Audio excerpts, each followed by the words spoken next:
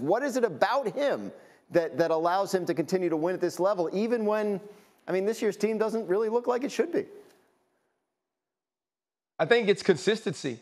It's unwavering belief in who he is, in what he knows, and the way that he can communicate that to his team. The messaging never changes from Coach Tomlin because he believes in it that much. He feels that there are certain ways to go out and compete. There are certain ways to finish football games, to prepare for football games. And he doesn't think that that changes week to week. He doesn't think that that's a difference in between the first week of the season and the Super Bowl. And he knows that because he's been to 2 Super Bowls. And so when you are constantly hearing the same thing, when you're constantly receiving the same message, and you have a head coach that doesn't ride the wave of emotion. If you win a huge game, is Coach Tomlin excited about it? Absolutely. But he comes in on Wednesday morning and it's the exact same thing. If you lose a big game, is he disappointed about it? Absolutely. But he comes in on Wednesday morning and he's exactly the same way. And I believe that that sort of consistency, that sort of belief, but as a player, understanding and knowing